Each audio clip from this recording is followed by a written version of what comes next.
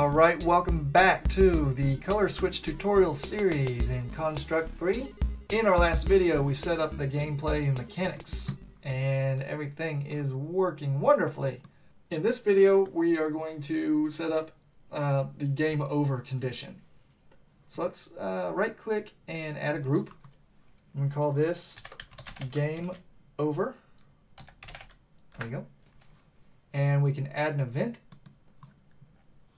and say system, and we want to compare a variable, and that variable is going to be game over. So whenever game over is true, which is 1, we're going to set up the game over condition.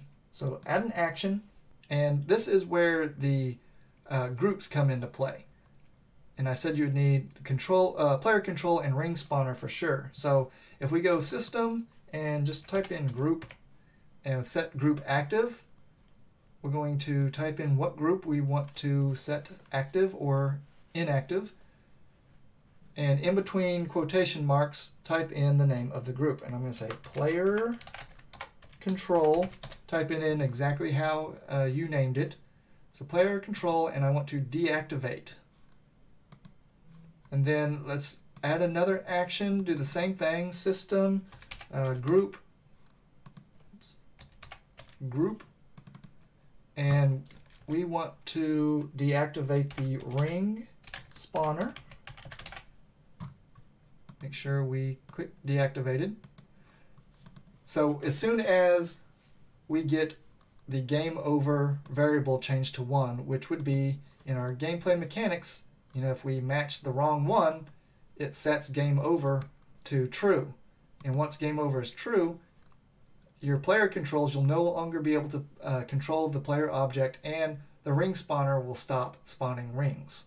Let's add an action, system, wait, and I'll wait, let's say 2 seconds, and then add an action, system, restart layout. So let's play that. So once our rings start coming down, we get a couple, and then poof, our rings stopped coming down and it reset the game for us. So there we go. That works. We will polish that up a little bit here. Let's also make sure that our high score is being accounted for. So add an action, go to text and high score, type in set text, and in between the quotation marks, we want it to say high score colon space.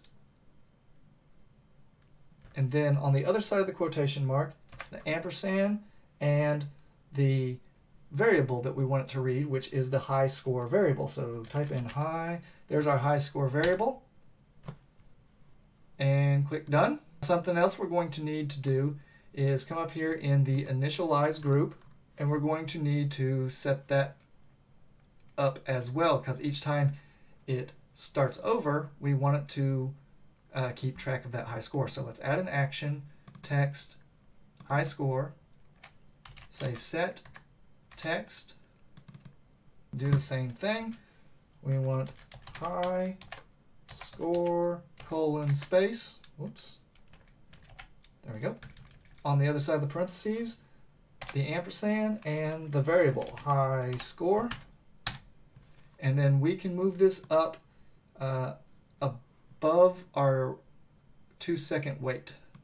So we want that to happen immediately. All right. So that is it for the game over group. I'm going to collapse that. Inside the initialize group, I want to set up, this just makes it feel a little smoother, a little polished. I'm going to add an action, system, I'm going to type in group, set group active, and I want player control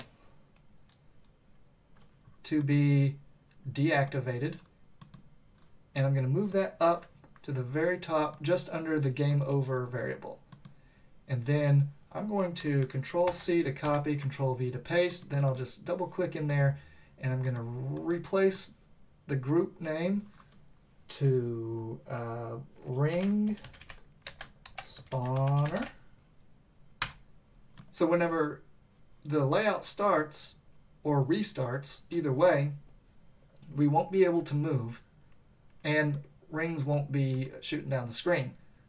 So we'll be able to read our ready and go text, and then we will turn these on. So I'm going to highlight those, Control, click to copy, and I'm going to drag down to underneath go. All right, I think that works. Let's play that. So I can hit the keys and nothing happens because we didn't activate them. I copied them, but I didn't activate them. So let's double click into those and make sure that those are activated. Activated. There we go. Okay, now let's preview. So left and right can't do anything, and then now I can. And there's my score up at 2, 3. Okay, I died. And my high score did not update. That's because we didn't tell it how to. But everything else works. All right. Let's tell it how to activate the high score. So I'm going to add a group, and I'm going to call this scoring. I'm going to add an event.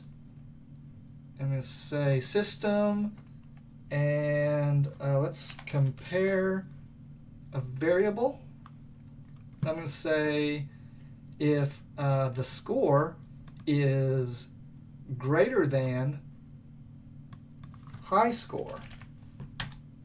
So whatever value high score is at, if the current score is higher than that, then we're going to add an action, and we're going to set the value of high score to the current score. So that's our high score variable and our score variable. So if we have a high score of, say, 10, and we play again, and as soon as we hit 11, then the current score is greater than high score, so it's going to update high score to whatever that score is. And then up here, and in the game over as well, it will update that score. So let's do that. There we go. We got 1, 2, 3, and we're done. And high score updates to 3.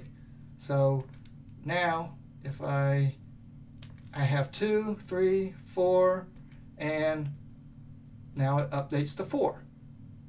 And then we'll try one more time. There's yellow, there's 1.